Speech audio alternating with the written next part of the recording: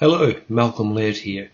I've been asked to do a more in-depth review of the book Pacific Corsair about the F4U-1 in New Zealand service. So here it is. This photograph in front of you is a colorized black and white photograph from the Royal New Zealand Air Force's archives. And when I colorize a picture, I try to leave clues that it is not like faking being truly colored. If you look at the background with the F4Us, you'll see they're not really coloured all that well. I've not coloured the engine bay, and I've not coloured the cockpit. The idea being to create an impression, but not try and tell a lie. Anyway, the first couple of slides after this one will be some colour profiles from the book, and then there'll be another photograph where I just want to touch on the roundels before we'll go on to just turning the pages of the book. Here are two colour side views from the book, and one is of one of the raging Donald Duck planes. It's NZ5262, and it's in the standard three-colour US Navy scheme, but the forward cowling appears to have been placed on this aircraft from a different plane. And the second one is an aircraft with the name Phyllis painted on the side. This is from number 23, the Ghost Squadron. This appears to be in one of the RNZAF's repaint schemes. In this photo from the book, Corsairs are being maintained by one of the servicing units. I want to draw your attention to the underwing roundel and bar on the aircraft in the middle of the photo. Notice how roughly applied it is. Also the bars, they're not really in proportion, and they too appear to be hand painted. On the next slide, I start turning the pages of the book, and please be prepared for the volume to drop down, as I don't have software able to increase the volume. Sorry about this, so just get ready to increase your volume. Okay, I'm just going to turn the pages of the Pacific Corsair book, and from time to time I'll talk about something.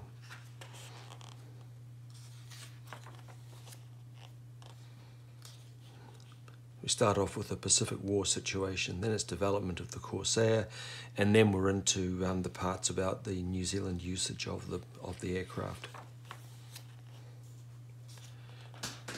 A couple of other types, or three other types operated by the RNZAF P-40s, the Hudson and the Ventura.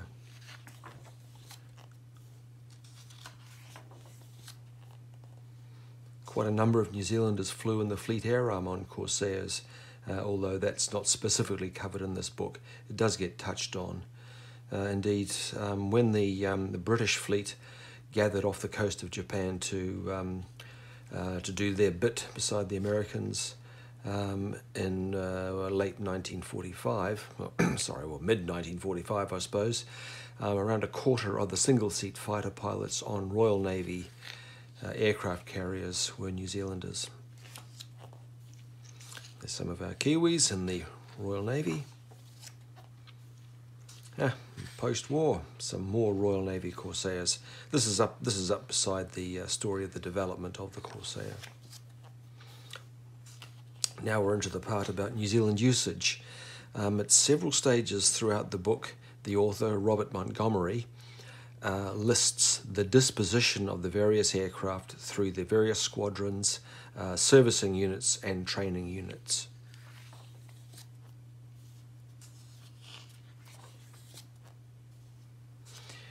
It covers off the various bases we used, the various islands in the Pacific on which squadrons and servicing units operated.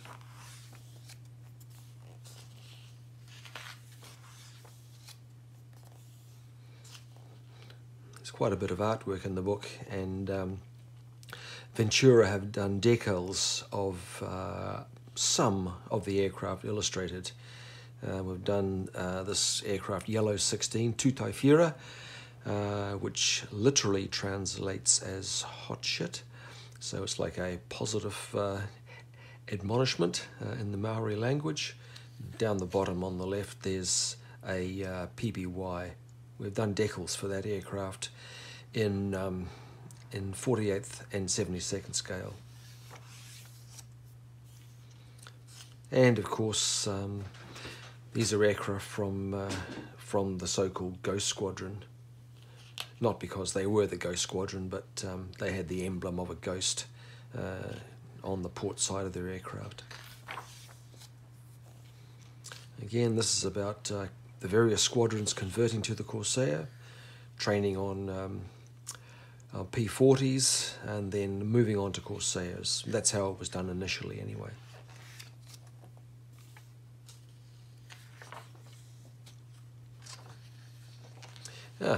On this page there's one of the Donald Duck Corsairs. I've often wondered if there was one guy who really liked painting cartoons of Donald Duck, or if it happened back at the factory where the aircraft were manufactured. But of the various Donald Duck Corsairs, we've done decals of 4 of them in 72nd and 48th scale, and 2 in 32nd scale. And since doing the decal sheets, it's come to my knowledge that there are at least 2 more, for a total of 6 Donald Duck Corsairs. So yeah, I mean, history, it's a living subject. The servicing units. I understand that the United States Army Air Forces had a similar idea in the Pacific, whereby the servicing was kind of separated from the actual pilots and their squadrons to some extent, because of course the servicing personnel were not in the line of fire, although they had a pretty arduous job as well. Yep, here's one of the disposition of Corsair pages, where they were, servicing units, bases in New Zealand, so on and so forth. Operations.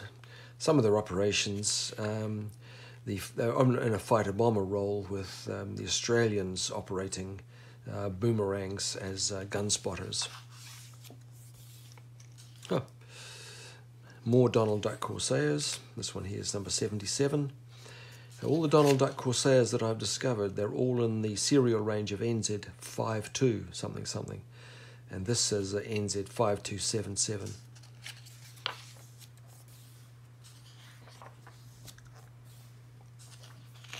Story is continuing on. Another Ghost Squadron aircraft. This is quite a famous one, known as Kohimarama 9. Kohimarama is a suburb of Auckland. I've seen a photograph of nose art, I think it's Kohimarama 7, on a P40, but it was only a photograph of the nose art close up, so you didn't get an idea of which aircraft that P40 actually was. More Ghost Squadron planes.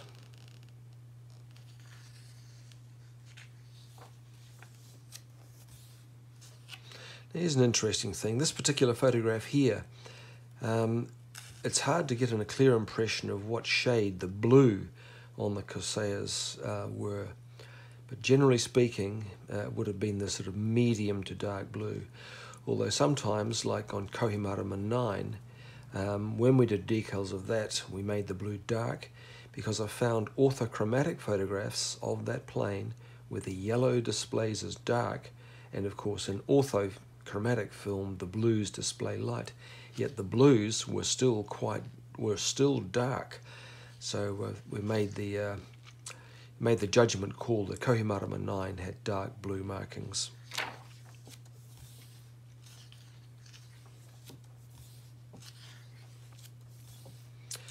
Yeah, there's a chapter on write-offs where planes were pranged and damaged.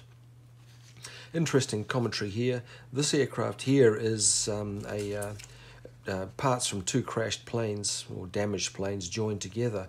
But after doing all the work of making this flyable plane, the ground crew, they checked the number of hours they'd spent doing the job compared with the result of getting the aircraft up and running, and it wasn't really worth the effort.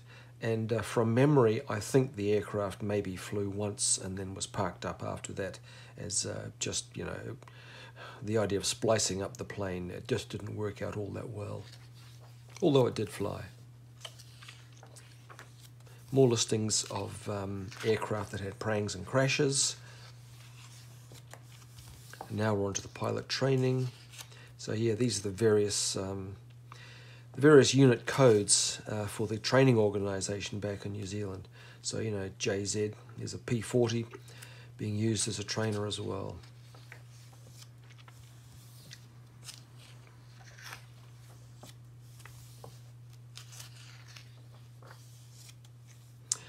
Up on its nose,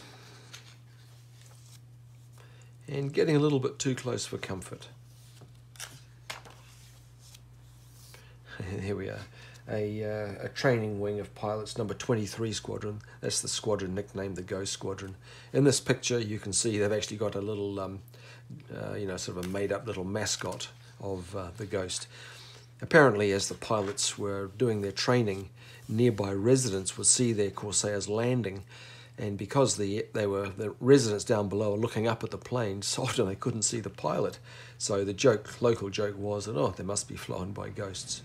And here's a photograph of a T6 Texan or Harvard with the JZ code of one of the training organisations. Again, more training planes. Oh, and the famous aircraft Corsair with Corsair on it. This was a plane painted up for like a promotional tour for the New Zealand equivalent of a war bonds tour. So that was quite interesting. But after the job was done, it's put back into service with the training organisation.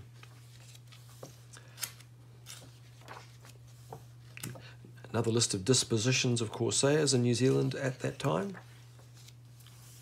And planes up on their noses.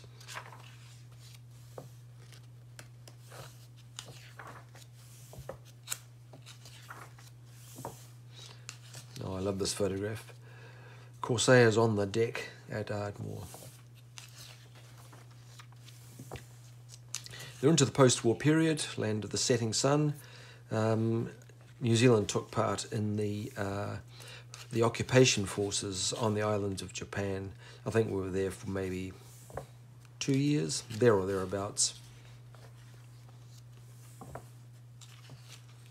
Again, lists of aircraft, stories about what happened. And I just had this information about a captured Zero, which, yeah, it's flown into Piva on Bougainville. And this aircraft is now in the Auckland War Memorial Museum.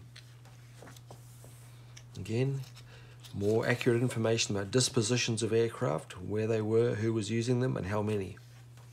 This kind of stuff can disappear into the never lands. Yes, and then post-war aircraft being disposed of, decommissioned, and here's in the end one of the Donald Duck Corsairs. I've noted 2 versions of the Donald Duck artwork, yeah, it's an interesting thing. There's probably one guy who did it. And here we are. This is number 14 Squadron heading off to Japan. I've got significant content for that chapter from Peter Mossong, whose father was a ground crewman with number 14 Squadron in Japan.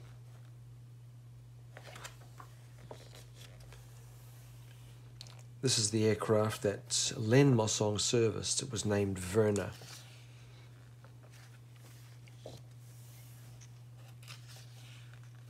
One or two planes we painted on RAF style, C-type roundels. No particular reason, maybe just to look like the others or something, who knows. One thing to note is, in these photographs where you see an apparent very light surround where the old roundel and bar has been painted over, that is generally to do with the different glosses and angle of the camera, and that the bars on the roundels were painted over with dark blue paint. But it's just the way the sun is catching it, and yeah, so don't be fooled into thinking that is a medium or light blue paint over the old bar. It's a dark blue, it's just catching the sun differently. So I've seen photographs of the same aircraft in different photographs whereby the perception is light bars on one occasion and dark on another. So the blue here, the blue in these roundels, this would be that medium blue that we used, not the later so-called bright, or the so-called roundel blue that we would have used in the 70s and 80s. Again, into the junkyard, being scrapped, and there we've got some quite good appendices of colours, paint manufacturers and colour scheme notes, and we have some commentary by David Duxbury about colour scheme, and then we have some notes about the authors, the main author Robert Montgomery. He had quite a life, Robert.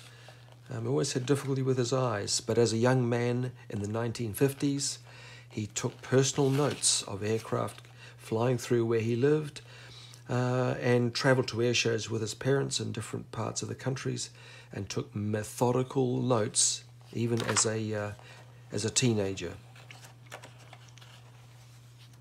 And there's also notes written by David Duxbury about himself. And David still is doing ongoing research about New Zealand aviation in the Second World War. So, both authors, great guys. And there we are, closing off. Well, they keep on coming. This is the fifth Donald, and this photograph is from the RNZAF Museum. It is NZ5251. Note also the right smack in the centre of the picture, you can see NZ, not quite sure what it is, NZ something something 96. Notice the fuselage roundel and bar, where the actual blue of the roundel at least appears to be darker than other aircraft, could be just fresh paint, and the yellow rings around the bars do not fully cross the blue of the bars. This is the end of my presentation. I hope you've enjoyed it and learned some more about the book Pacific Corsair and some of its content. If you are interested in purchasing a copy, it's listed at venturapublications.com in US dollars. It's on eBay in US dollars, and it's listed on trademe.co.nz in New Zealand dollars. Thanks for watching.